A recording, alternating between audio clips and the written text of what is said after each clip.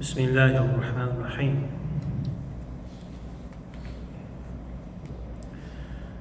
الحمد لله رب العالمين والعاقبة للمتقين الحمد لله الذي أنزل على عبده الكتاب ولم يجعل له عوجا الحمد لله الذي خلق السماوات والأرض وجعل الظلمات والنور الحمد لله الذي له ما في السماوات وما في الأرض وله الحمد في الآخرة وهو الحكيم الخبير من يهد الله فلا مضل له ومن يضلل فلا هادي له ونشهد أن لا إله إلا الله وحده لا شريك له له الملك وله الحمد وهو على كل شيء قدير ونشهد أن محمدا عبده ورسوله صلى الله عليه وعلى آله وصحبه وسلم وبعد. We begin by invoking Allah, whose mercy is felt by all in this world, and whose mercy is delivered to those that have faith in life to come. We praise Allah in abundance with as many words and many actions as we can, knowing that those whom He guides, that ultimately they are the ones who receive guidance, and those whom have not been guided ultimately will not receive guidance. Guidance is in Allah's hands, in the power of Allah subhanahu wa ta'ala. And affirming that He alone deserves worship, and that He has sent messengers and prophets throughout time, and that this process has concluded with the coming of the one who was referred to. These are very important titles, by the way, as the seal of the prophets, title number 1, and mercy to all nations, rahmatan lil alameen, title number 2. Sallallahu alayhi wa sallam wa ba'd. Last week, and really maybe in some other recent occasions, we have been highlighting particular aspects of the teachings of the Messenger of Allah sallallahu alaihi wasallam. In fact, the khutbah from last Friday, well, the title of it was Muhammad, the best leader. The best leader. And so there are some other things that I want to look at, that we want to look at today, to explore today. But before that, let's get an idea of what Arabia was like. What Arabia was like. Arabia, Jazirat al-Arab, Arabia, the Arabian Peninsula, was largely a tribal-based society. And yes, it had idolatry in it. They also had, as an expression of their idolatry, among the things that used to happen is that there would be people who would make tawaf, or the circumambulation of the Kaaba, because the mushriks, they respected the Kaaba. They would circle it naked. This was among the ways they used to do worship. They used to circle it naked, a public nudity in this kind of worship. They would famously worship food items, such as dates, and those children who used to come to Sunday school, or come to Sunday school, remember the example that I've always given is the example of the cereal box. That imagine that you were worshiping the cereal box, and then when it's breakfast time, you eat a bowl of cereal. Imagine making that your God. But this among the things that used to happen in their society at that time. And last week we actually read the majority of the speech of Sayyidina Ja'far Ibn Abi Talib, radiallahu anh, when he was speaking in front of the Abyssinian royal court, where he was giving these descriptions of what Arabia was like. This is his lifetime, when the Prophet was living, sallallahu alaihi wasallam. He comes to reform this society, and how his speech is showing how, or giving examples of how the Prophet's teachings had impacted him and had impacted the Muslims.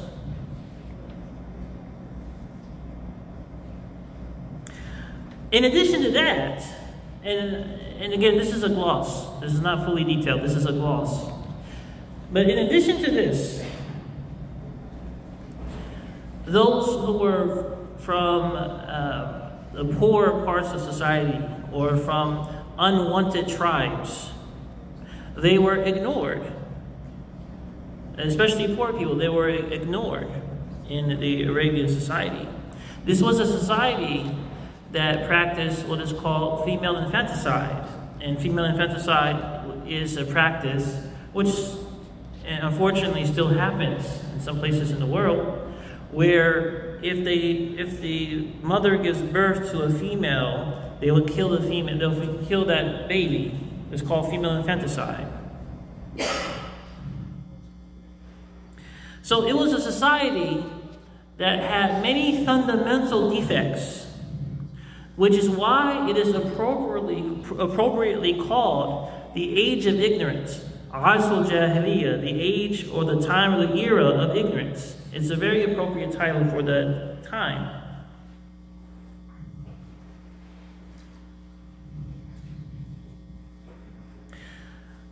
So keeping all of these factors in mind, and there are many other factors, not just the religious factors, but keeping all of these factors in mind, wouldn't it make sense that people who were born into those circumstances, that were acclimatized to those circumstances, wouldn't it make sense that a great deal of them would have what you call defects? Wouldn't it make sense? Of course, it would make sense that such people who emerged from those circumstances, those backgrounds, that they have problems. It would make sense. It would make sense. Now, in this time, or in that time, in that era, emerges the one who was referred to as the seal of the prophets and the mercy to all nations. هو الذي بعث في الأميين رسولا منهم. Allah says, يتلو عليهم آياته ويزكيهم ويعلمهم الكتاب والحكمة وإن كانوا من قبل لفي ضلال مبين وآخرين منهم لما يلحق بهم وهو العزيز الحكيم. Among the words that Allah says, describing His Prophet, alayhi salatu wassalam. But I actually want to reference another text. That one just came randomly to my mind, but I actually want to reference another text.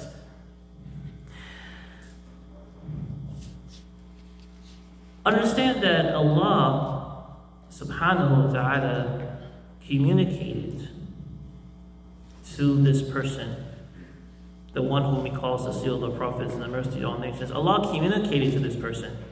It wasn't something that he was making up on his own. Allah subhanahu wa ta'ala gave him communication to help him, to guide him to fulfill his role. And that communication, of course, is the Quran. That communication was meant, or is meant rather, to benefit everybody who is willing to take a look at it, who is willing to benefit from it, who is willing to listen to it. So, in the backdrop, in the cultural backdrop, or the social backdrop that we have just shared, now we come to yet another ayah.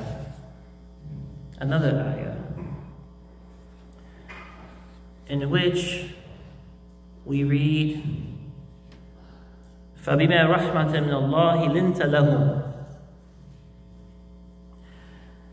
It is of the mercy of Allah subhanahu wa ta'ala that you, talking to the Prophet sallallahu alayhi wa sallam, it is of Allah's mercy that you were kind with them, that you were lenient, that you were lenient with them. And I'll explain what that means in a moment. وَلَوْ كُنْتَ فَظًّا غَلِيظَ الْقَلْبِ لَانْفَضُّوا مِنْ حَوْلِكَ.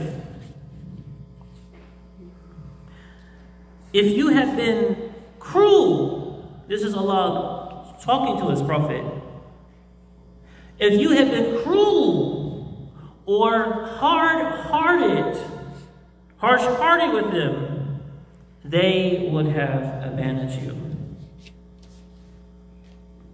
Remember the backdrop,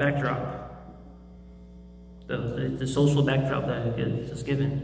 So the text continues. فَاعْفُ عَنْهُمْ وَاسْتَغْفِرْ لَهُمْ وَشَاوِرْهُمْ فِي الْأَمْرِ. Allah tells the Prophet ﷺ to do certain things. He says, do grant them forgiveness. Make istighfar for them. And involve them in consultations. Allah subhanahu wa ta'ala is telling His Prophet. And again, there is a context which I haven't explained yet, but there is a context behind these words. Allah subhanahu wa ta'ala tells His Prophet that it is actually Allah's mercy that made the Prophet the man he is. The man he was. It is Allah's mercy that made him that have the character, the way that he was. That made him to be linta lahum, to be lenient and understanding of them. And now the immediate context, which generally the Mufassirun all agree, I don't know of any disagreement among the Mufassirun, the immediate context was that you had Muslims in a battle context, in Uhud, particularly in Uhud, that they didn't obey orders, right? They didn't obey orders. They were told to do something, and they didn't do it. They didn't obey orders. And yet, Allah subhanahu wa ta'ala, He says to His messenger, how should he react? He says to forgive them. And use an expression in American English, forget it. Forget it. Let it slide. Let it slide. And He says to make istighfar. Allah tells him to the Prophet ﷺ to make istighfar for them. And finally He says to make them feel involved. Make them feel, don't isolate them. In other words, the Prophet is told, Allah subhanahu wa ta'ala says to the Prophet to be understanding. Again, I've mentioned all this background. Allah tells the Prophet to be understanding, to remember the sort of environment from which people emerged, and make them feel like, this is very important, the most important part, make people feel like human beings, worthy human beings. Make them feel this way. Because at the end of the day, those three steps, having forgiveness, making istighfar for them, which perhaps I will explain on another occasion what istighfar is, and making them feel involved. These 3 steps have long-term benefits. These 3 steps, they have long-term benefits. Here comes one of them. Here comes one of them. Don't make people feel like they are trash because they make mistakes. Don't make people feel like trash because they have imperfections. They are not perfect.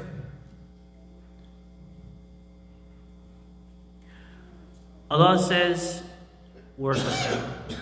Really? Allah subhanahu wa ta'ala says, work with them.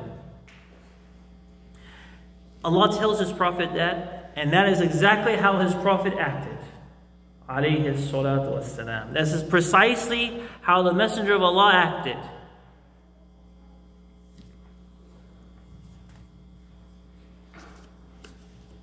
I mean, there are so many examples of this. One example this comes to my mind is Khalid ibn Waheed.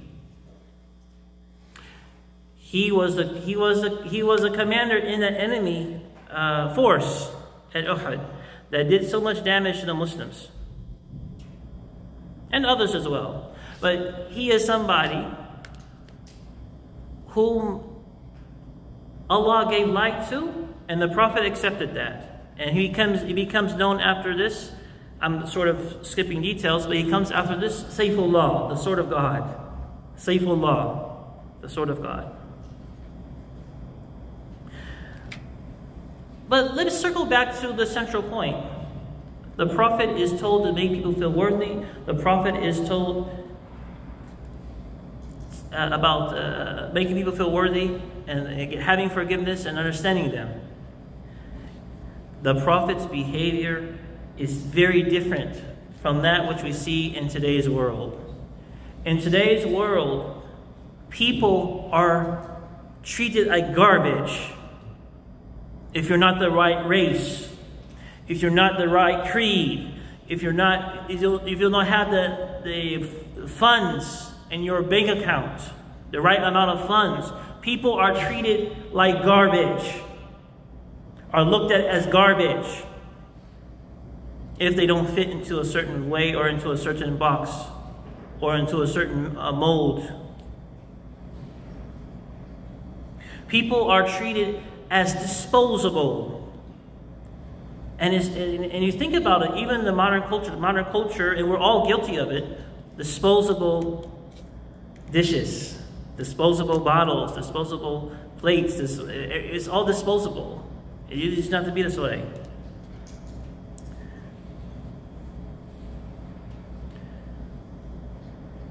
The teachings, the authentic teachings of the Messenger of Allah sallallahu alaihi wasallam, and I've given just really one example.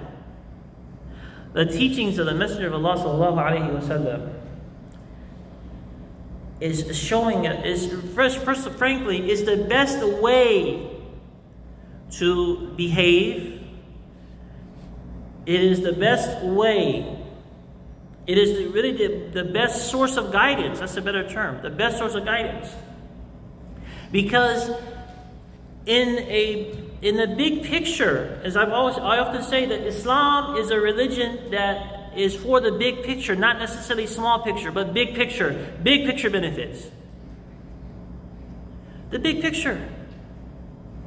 I mean, again, look at the Mongols who invaded the Islamic world.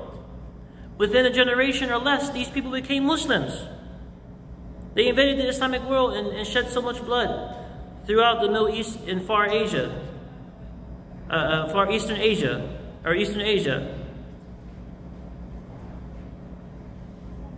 That is none other than the power of Islam that was articulated by the one who was referred to as the seal of the prophets. That is articulated by the one who was referred to as a mercy to all nations. There is much more to say about this subject, but for now, we pause.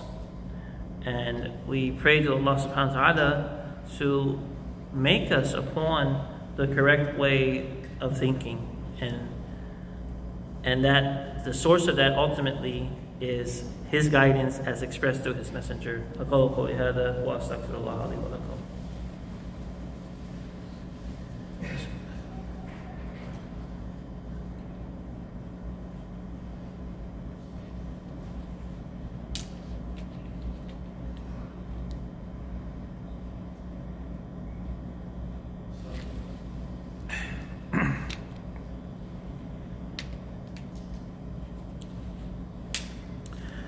بسم الله الرحمن الرحيم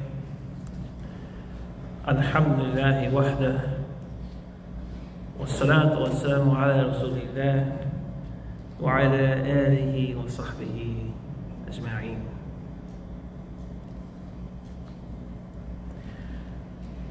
Continuing on this topic, in business, in politics, in interpersonal relationships, in family affairs. Really, as Muslims, we are blessed in the sense that we have a wealth of resources that we should utilize, which is summarized or present in Sunnatul Huda, the Sunnah of guidance, which is present in the Messenger of Allah sallallahu alaihi wasallam. And I always want to make this clear that, again, this is big picture, not talking about small things. This is big picture. The teaching of Islam, as expressed through the Messenger, the teachings of Islam, it is a practical teaching. It is a teaching of healing. It is a teaching of protection, a demonstration of protection.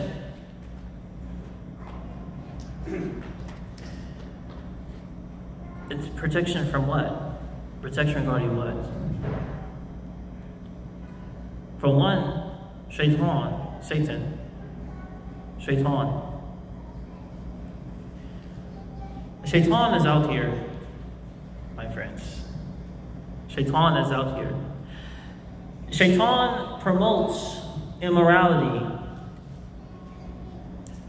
Satan promotes immorality, violence, division between people.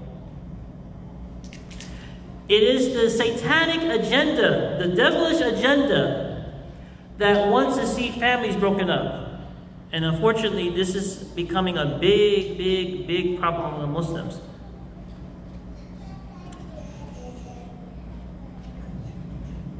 It is the agenda of Satan that wishes to push us or encourage us to waste our money.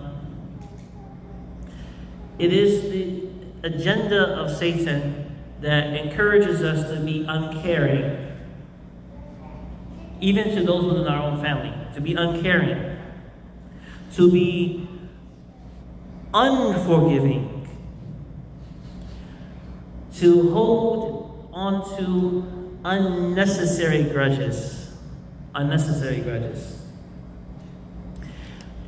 Shaitan further wants people to be slaves, even if it's just slavery to their own nafs.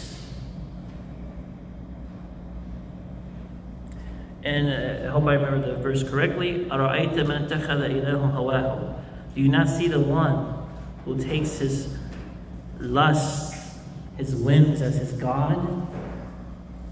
That's what Satan wants. Or among the things that Satan wants. Shaitan does not want to see people progress in their lives. May I ask the brothers to move up a bit?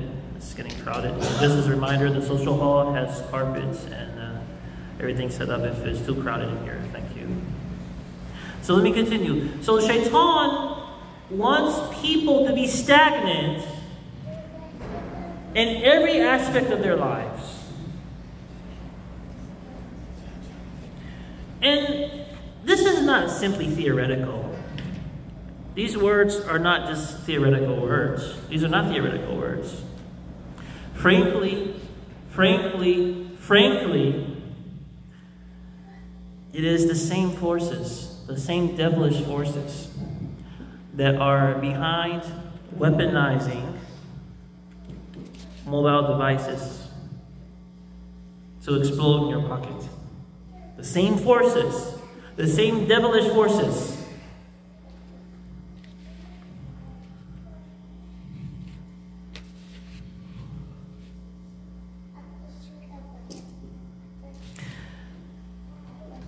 Let's go back to the Prophet ﷺ as we conclude.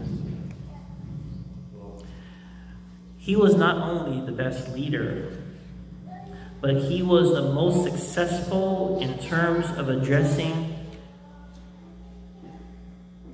these types of issues that were mentioned earlier, and in instilling in his followers the capacity to avoid or to resist the calls of shaitan.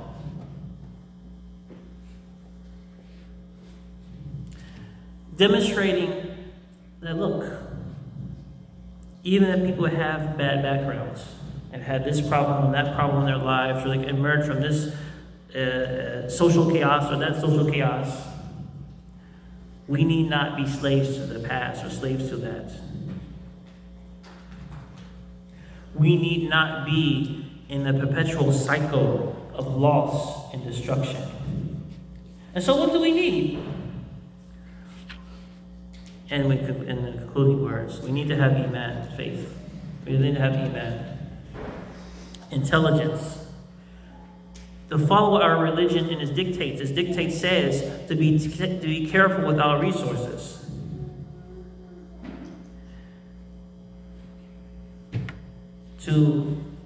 To have healthy partnerships, healthy relationships, sobriety, healthy spirituality.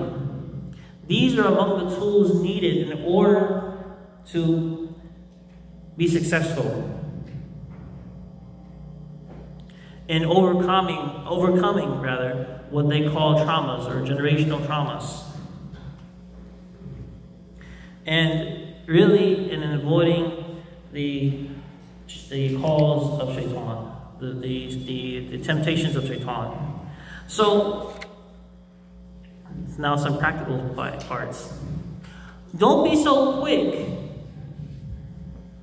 This is something that we should learn, that we need to learn as Muslims, as human beings generally. Don't be so quick with anger and destructive behavior. If we are invoking Allah every day, subhanahu wa ta'ala, for istighfar, Allahumma maghfirli, or astaghfirullah rabbi kulli dhanbin wa atubu ilayh, if we are doing those expressions every day, and seeking God's forgiveness and protection, if we're doing that every day in the prayers or outside of the prayers, if we're doing that, then shouldn't we likewise have the same behavior with others, with other people? If we want it from God, if we want it from Allah subhanahu wa ta'ala, then surely we should exercise the same quality with others.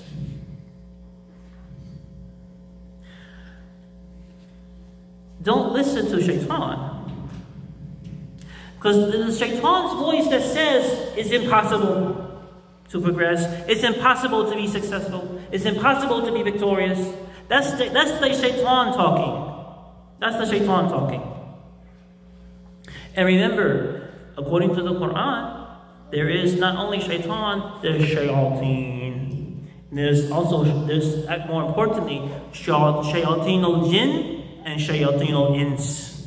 Not just the demons from the jinn world, from the jinn existence, but also among humans. Among humans.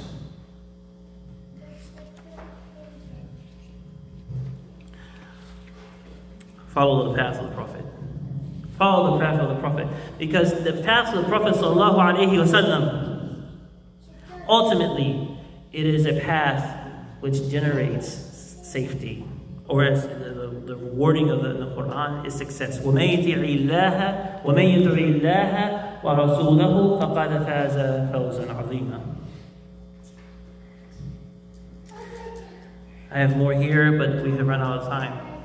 So I hope that we get the general points. And the general points is, if we can learn from how the Prophet ﷺ acted and demonstrated, then we will be much more successful in life. And not just as individuals, but as a ummah, as a globe, quite frankly. And so we pray to Allah to be among the people who are successful. Allahumma ij'alna min al-faizin برحمتك يا أرحم الراحمين. ربنا أتمم لنا نورنا واغفر لنا إنك على كل شيء قدير.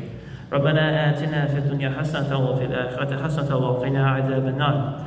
ربنا لا تجعلنا مع القوم الظالمين. ربنا لا تزغ قلوبنا بعد إذ هديتنا وهب لنا من لدنك رحمة إنك أنت الوهاب. ربنا إنك جامع الناس ليوم لا ريب فيه إن الله لا يخلف الميعاد. سبحان ربك رب العزة عما يصفون وسلام على المرسلين والحمد لله رب العالمين. آمين يا رب العالمين. واقم الصلاة إن الصلاة كانت على المؤمنين كتابا موقوتا.